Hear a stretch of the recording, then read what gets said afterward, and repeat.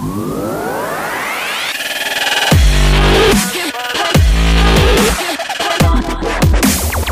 guys, how's it going? In this video we're going to go over how to measure the acceleration of a falling object. So let's get started. Measuring the acceleration of a falling object is another compulsory experiment that the SQA want you to be able to do and to be able to describe for the exam. So just like we did for measuring the acceleration of an object down a slope, we're going to go through a scientific report showing you how to do this experiment. So the aim, theory, method and results and so on. The aim of this experiment is to determine the acceleration due to gravity of a falling object. And before we look at the method, we need to look at a bit of theory to try and come up with an equation for this acceleration due to gravity, g. And the way we can do this is using equations of motion. So we're going to start with the second equation of motion, which is s equals ut plus a half at squared. Now because we're going to be using a ball bearing and it's going to be dropped from rest, then that means that the initial speed or initial velocity u is equal to 0 meters per second. So that's going to simplify our equation straight away for us, which gives us s equals a half at squared. So we've got rid of this ut because u is equal to 0. And because the acceleration here is due to gravity, then we can write that a is equal to g, because you might remember that acceleration due to gravity and gravitational field strength are actually equivalent quantities. So replacing the a with g now, we have s equals a half gt squared. And lastly, rearranging for g, we can multiply by 2 on both sides to get rid of this fraction here.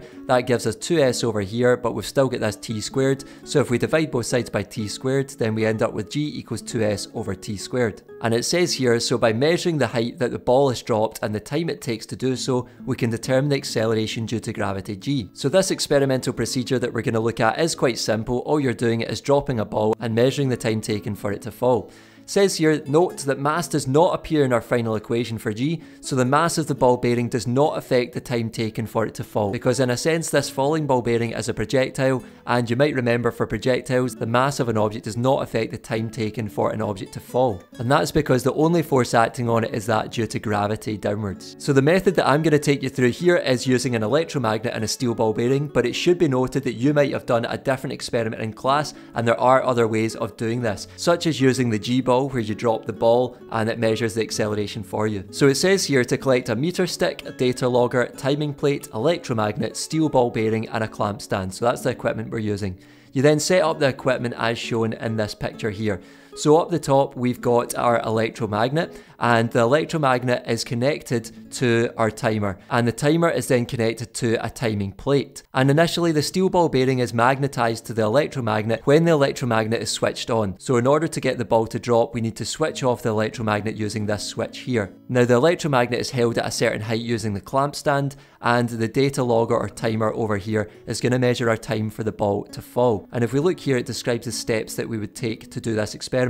So it says firstly to measure the time taken for the steel ball bearing to fall different heights or different distances. So I've chosen 0.25 meters, 0.50 meters and 0.75 meters, 3 different heights.